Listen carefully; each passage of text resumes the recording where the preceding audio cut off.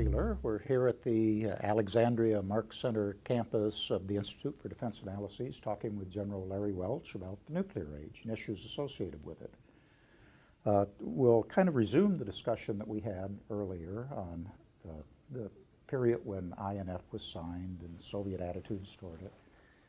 One of the, you had related the story about Marshal Akrameyev bringing the map that showed the Soviet Union being surrounded by American forces, and from our point of view these were all serving our interests or our allies' interests. From his point of view or his colleagues' point of view, they were basically containing the Soviet Union.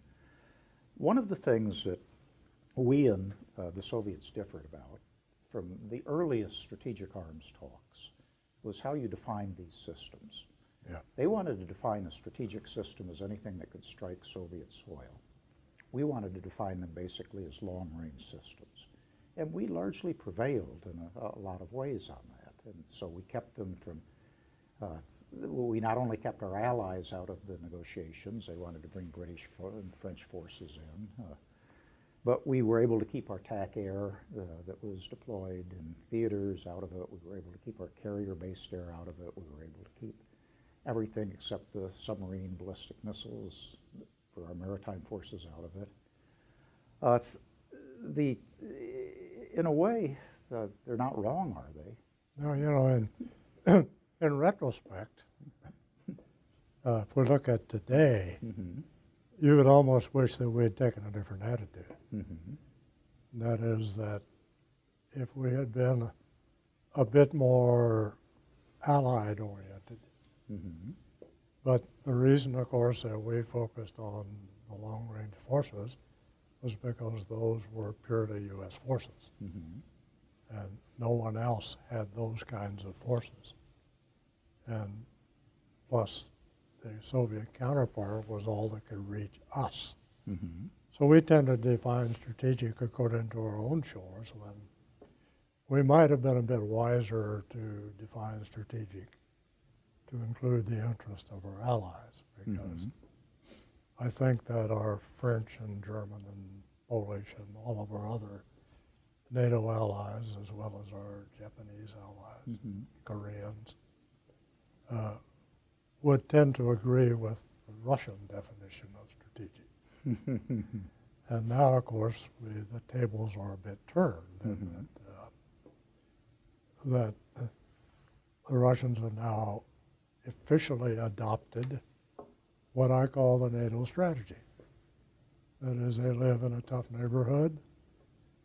They don't have the conventional, they don't think they have the conventional forces to handle all the threats to the motherland, and therefore they need tactical nuclear weapons to deal with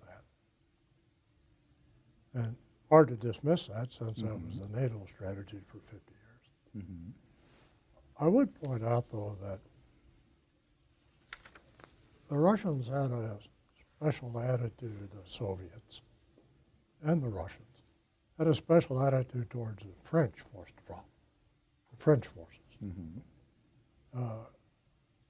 Because the French, they have this Cartesian approach to life, they did, and they had, I don't know, a couple of squadrons of airplanes and 18 ICBMs and a couple of boats, more or less. But each of those 18 ICBMs could be targeted, or IRBMs, could be targeted against 100 targets. So they looked, and I had this in discussion with Russians later, they looked at the French as they could be covering 1,800 targets, and we don't know what they are, and we believe they will really do it. And it was that last sentence that made such a difference. But we might have been a bit wiser to have a bit wider consideration when we talked about what is strategic. Because it would be nonsense to argue that the French ballistic missiles and all the French forces weren't strategic in the eyes of the Soviets. But we ended up, we have a handful of non-strategic, and they have a lot. And we don't have a leg to stand on. Mm-hmm. Getting back to INF, the treaty was signed in Washington in December 1987. And the following summer, Marshal Akrameyev and a group of his commanders came over with General Secretary Gorbachev. What do you recall about that visit? Well, it was an interesting visit because Akrameyev brought with him the commander of the rocket forces, which is separate in Russia, commander of the Air Force, and the commander of the submarine forces. And I think to explain what this did to them mentally is probably best illustrated by Akramayev's view. We took Akrameyev and the others. We took them on aircraft carrier. We took them to an Air Force, tactical Air Force base. Took them to an Army post, where Akrameyev really interacted with the troops. And he was talking to this young F-16 crew chief at Cannon. And he was asking her questions, and he had a wonderful interpreter. You forgot that there was an interpreter. And he was asking her questions, and she was answering with total confidence. She knew the answers. And finally, he turned to the pilot and said, "You trust her?" And he said, "I trust her with my life every day." Well, remember, their crew chief would be a captain. Our crew chief was a three-striper. So later on in a conversation with Akrameyev, he said to me, he said, "How do you do this? How can you have a young airman standing in front of the leader of the United States Air Force and the senior officer in the Soviet Union, and she is completely comfortable, answers all the questions, has absolutely no fear? How do you do that? How do you create such a..." And finally he said, "It must come from growing up in America." Admiral Kraut took him to his uncle's house in Oklahoma City. And after that, he asked, Admiral Kraut says, "Why aren't people flying flags and it's not uniform? The filling station has an American flag, and they don't, and they do, and they don't." He said, "Why do they fly flags?" And Admiral Kraut said, "Because they want to." And he just shook his head. And finally, with Akrameyev, on the way back, I was on the Gulfstream with him flying to New York. And he looked down and said, "You know, America's a land of houses." Said, "In Russia we live in big apartment buildings unless you're..." And he said, "I now know I've been lied to all my life. I've seen movies that show America in bread lines because they showed them the Depression movies." He said, "And I have been taught always that Americans are selfish and all they care about is money and they're not patriotic." And he said, "Now I know that's not true." He said, "No, you don't hate us. I've not encountered a single example of animosity in every place we've been, universities, etc." He said, "But I still believe that if you could, you would destroy us tomorrow morning." So what that did is that it had this mixed effect. It gave him the impression that we're even a lot stronger than he thought we were.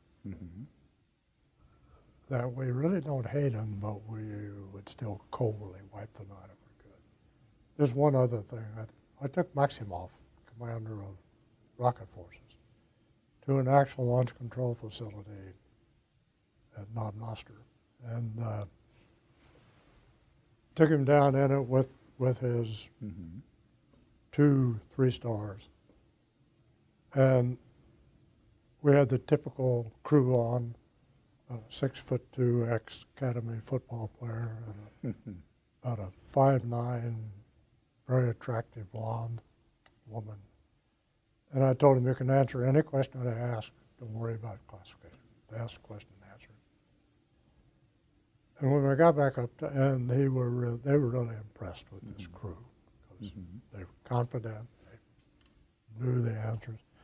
We got back up topside. We had little groups for him to talk to. You know, the people that maintain the facility, the people that load the warheads. About 5 little groups. He spent a lot of time with each one, and we got through. He said, "Can I talk to your troops?